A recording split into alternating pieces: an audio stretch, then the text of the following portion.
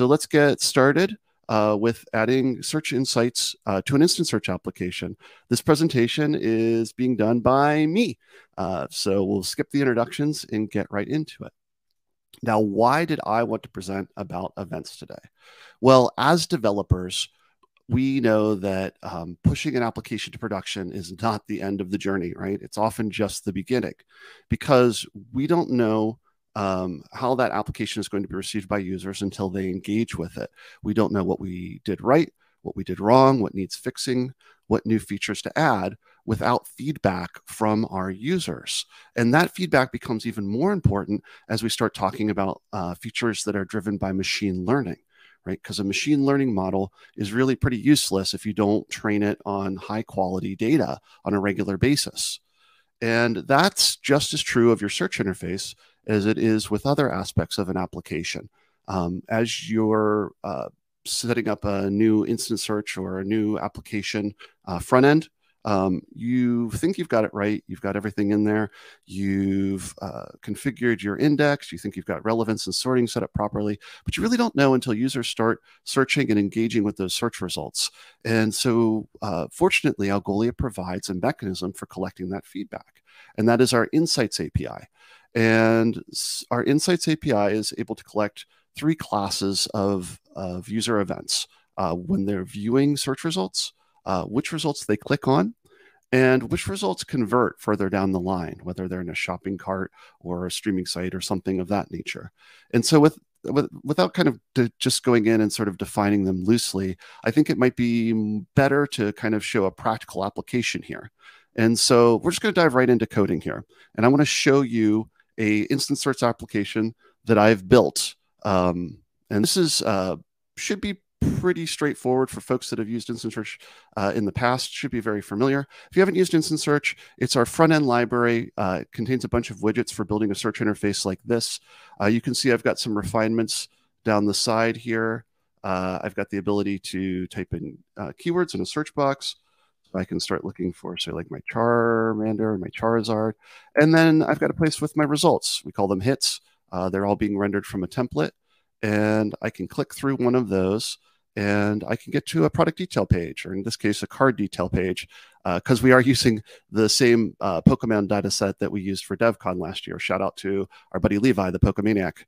Anyway, so now we're here in our product details page, and you see I've got this catch 'em button. So if I like this particular card, I can click catch 'em, and this would theoretically add it to a deck or add it to a shopping cart. In my case, it just calls a little function that says boop. But you know, this is sort of representative of the user saying, yes, this was actually the result I wanted. But if I go into my build tools, I can look in my network tab and see that none of this interaction is actually getting back up to Algolia or to my search experience. So I don't know what the user is doing here. I don't know that this was the right card. I don't know which result they clicked on. And I don't know what results were shown after they did this search here. So all of that stuff, what we viewed, what we clicked, and what we converted, is critical information that we want to capture. And I'm going to show you how to do that for this InstantSearch application. So let's jump over to the code. You can see I've built this application in React. I've got a number of components here, one for my search interface, another one for my hit template, and then a couple here for rendering those product detail pages, my card detail page here. And so the very first thing that we're going to want to do to communicate with Insights is injected Insights middleware into InstantSearch. And I found that the easiest way to do this is by setting up a new component. We're going to create our Insights middleware component here. And I'm going to go ahead and put some boilerplate code in here. I'll explain a little bit of it, but just for time's sake, I just kind of want to paste this in. Right, so this is using some functions from within InstantSearch. We're actually creating a second client, right? So we've got our search client. We also have our Algolia Analytics client here, this AA that comes from the Search Insights library. Then some code here to build out the hooks for the middleware. We go ahead and define it here. I'm setting a parameter, use cookie true. This is for user tracking so that we can sort of do everything in a user context, which is great for personalization. Normally, you would probably have some sort of authentication or user tracking that you're doing already. Since I don't have that, I'm just setting this user token to the string Ash Ketchum, which that kind of stays with my Pokemon theme. So with my middleware in place here, I can now go ahead and add this component into my search experience here. So just below my InstantSearch component, but before my configuration, I'm going to go ahead and drop this Insights middleware into my application. And of course, we need to go ahead and make sure that we import that component as well.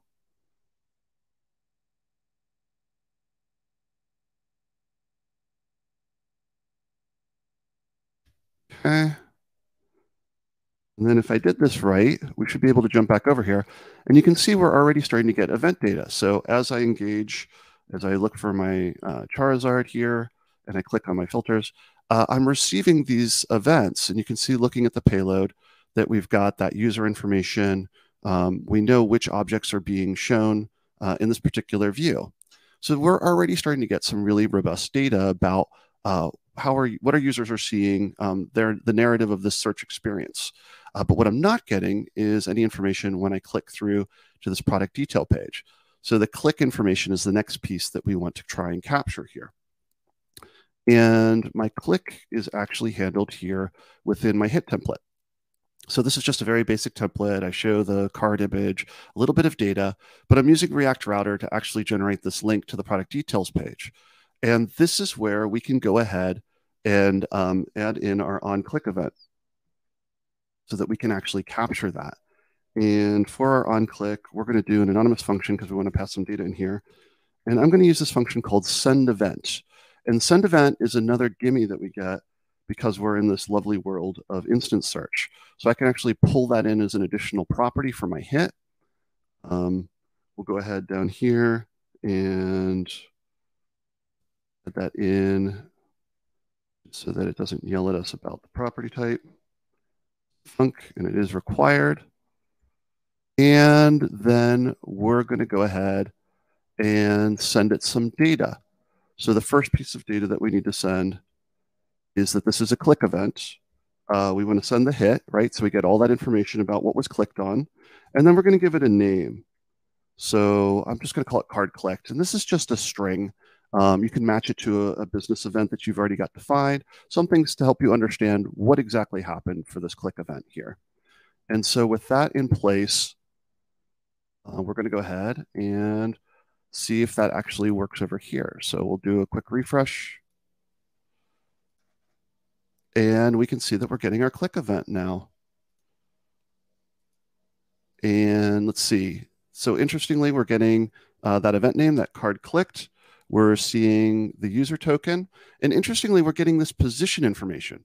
So we're already starting to see the power of collecting these events, right? I can see here that this Charizard that I've clicked on is in position 5, right? It's not the first or second search result. And that could be very valuable in aggregate, right? If a large number of people are clicking on this 5th card rather than the first or second, then that's a really valuable piece of information to let me know that maybe this particular card needs to get boosted up in the search results. Maybe we need to be showing it a little bit earlier if this is the card that people are looking for. And that's actually something you can do with Algolia by using our dynamic re-ranking feature. So we can use this event data to do that on your behalf and say, oh, we're noticing that these results that are being served very low should be boosted up in the rankings. So that's just kind of one example of the types of things that we could do once we're collecting this event data.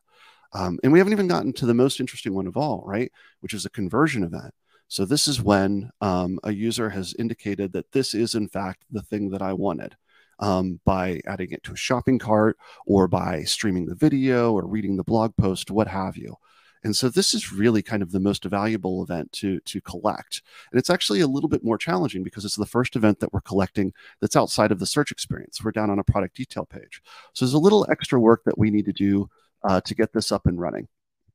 The first thing I'm going to do is I'm going to go in here to my card details. You can see my silly little handle click function here that just puts boop up on the screen. And I'm going to replace that with a slightly more robust handle click. So let's see, we'll put it right here below it.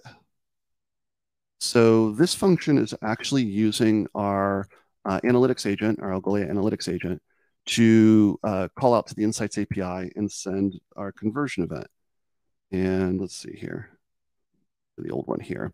And so in order to use it, obviously, I need to go ahead and import that agent into my code here. And let's see, that's called search events. Sorry. Cool. And in order to send this conversion event, I need 5 pieces of data. I need a user token and an index name. I need a name for the event, a query ID, and 1 or more object IDs that are actually converting. The event name, again, this is just a string. I'm going to say card caught. Again, you would just use whatever sort of your business logic is there. For user token, in a real world event, you would want to use whatever your source of truth is for users. In my case, I actually have it set as an environment variable along with the index name, and I can pull that out of this utility function that I have here on the Algolia side. And so that covers our user token and our index name. We've got our card caught, which leaves our query ID and our object ID. Now, the object ID is actually fairly easy too, because I've mapped the object IDs in my index to object IDs within my data source, my source of truth here, which is a good best practice so that you can kind of keep those two sources of truth in line with each other. But that just means that the same data object I'm using to serve up the card here, I can actually use to pass that information into my click event. So I'm going to go ahead and change this into an anonymous function again so I can pass stuff in. And I'm going to serve my object ID directly out of my data object here. That just leaves one last piece, which is the query ID. And that's the thing that we really need to make sure gets all the way from InstantSearch down to this page. And in order to do that, we need to make a couple of changes because we don't actually surface that within the hit by default. There's a piece of configuration that you need to add in order to surface that information, which is we need to turn on our click analytics. Let me go ahead and get that in here. We'll set that to true. And that allows us to surface this within our hit, which means that we can take it and we can add it into the query string that we're sending down to the details page. So just like we've got this object ID here, I can go ahead and add a query string and set the value of that to the query ID, which is a double underscore attribute within my hit now. So if I've done this right, if we go back to our results, we should see down here, it's a little bit small, but you can see that the URLs now include this query ID. And so when I click through, that's now part of my URL. And I can very easily grab that using another helper function from React Router. So if I go back here, I can add a function called use search params from React Router. That from React Router DOM. And now I can go ahead and take the query string and I can receive it as an array. Search params. I need to grab that from my use search params. Oh, use search params. Okay, we'll call that function. And then now I can go ahead and get that query ID right out of here by saying search params get query ID. And if I've wired this up properly, now let's see, what did I get wrong? On click, window click.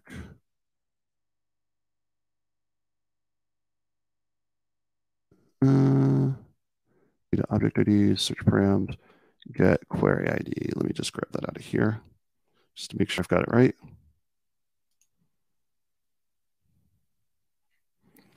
Let's see.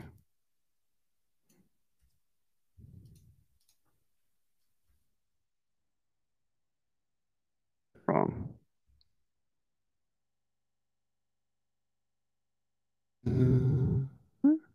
Oh, yeah, arrow function. Arrow function. Here we go. Okay, Resolve search events. Search insights, is it? Joys of live coding. Come for us all. Should be search insights. Boom. Hey, look at that. Now let's see if we got everything right. We'll go ahead and what are we not getting in? Oh, I know. We have to go back and actually pass our query ID in. So let's do that. Oh, something's not coming through. Let's see. Oh, my object ID. Why is that not coming through? Let's see.